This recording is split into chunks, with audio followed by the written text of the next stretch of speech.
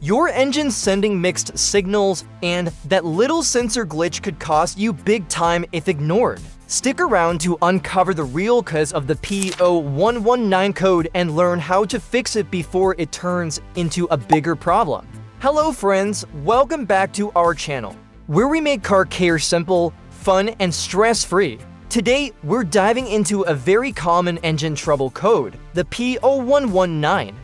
A common trouble code that usually means your engine isn't reaching the right temperature. If your check engine light is on and you've got this code, don't worry. I'll walk you through everything you need to know and do to get it fixed fast. Also, we'll cover what P0119 means, common symptoms and causes, tools and parts you need, step-by-step diagnosis, repair, and testing. Let's get started.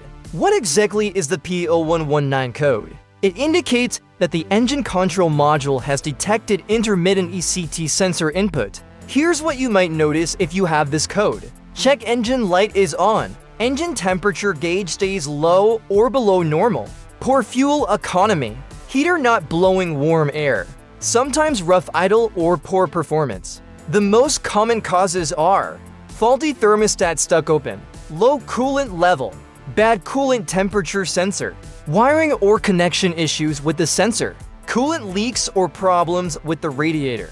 Before we get our hands dirty, grab OBD2 Scanner to read or clear codes, digital multimeter, new ECT sensor OEM or quality aftermarket, basic hand tools, ratchet, sockets, wrenches, thermometer or freeze point tester optional, dielectric grease for connector. Here are two simple DIY methods you can try to solve this problem.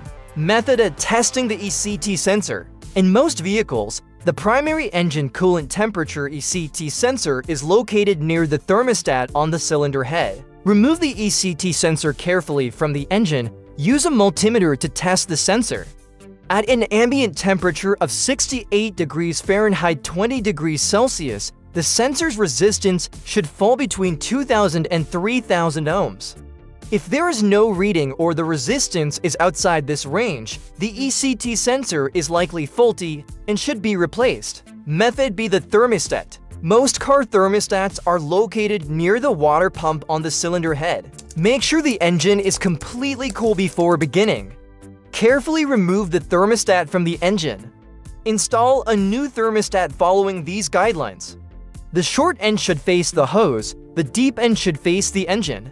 During installation, ensure the jiggle valve is positioned straight up, allowing air to properly escape through the cooling system. Once you've done the fixes, use your OBD2 scanner to clear the code and take the car for a test drive. Monitor the engine temperature and check if the code returns. Tips and final advice. Always use the right thermostat for your car's make and model. Avoid mixing different types of coolant. If you're unsure about the steps, get help from a professional mechanic.